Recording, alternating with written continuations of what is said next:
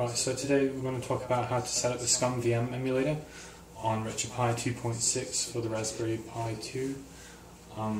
So this is the front screen, and just if you go into it, this is all you're going to see. It's a launch GUI. So if you press A or to open up into it, it'll open into the SCUMMVM GUI. So I'm going to use a wireless mouse just to get it set up, but after this you can have it controlled with your controller. I've already added the ROMs to the ROM folder. It has a specific set of data files.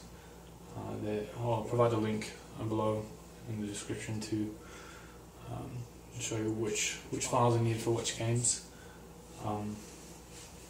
So if you're going to add those games, once you've got them in your ROMs folder, you just press Shift on your wireless keyboard and click Mass Add, and then yes you do.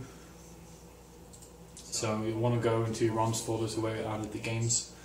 So go to RetroPie, you choose console, sorry, Mass Add, yes, you'll double click on it, press Enter. Okay, and then press Enter. Scroll down to SCUMMVM. Sometimes it doesn't like to work very well, so you can use your arrow keys like a normal person. Here we go. And you just press Choose. It'll show up with all the games you've got set up in there. All you've got to do is press OK. So I'll add it to your GUI right here. So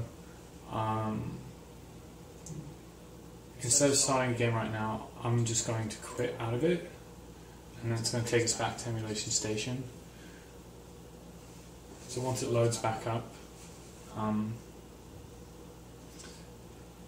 press F4 to go back into the terminal, and then type Emulation Station to get back into it. You'll see why I'm doing this in a moment.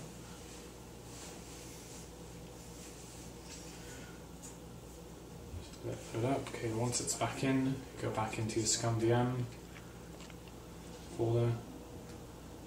Now you'll see that all your games set up here. There's a script so that once you add games through the GUI, it will put them on the front of Emulation Station. And then you can just pick any game from here and it will start it right up.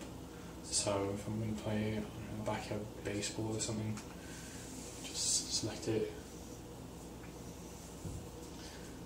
And it'll load up. So that's pretty much all there is to it. And then I'll do another video on how to scrape the games so it gives you the right name for the games instead of the file names that show up in the folders. But yeah, so that's it.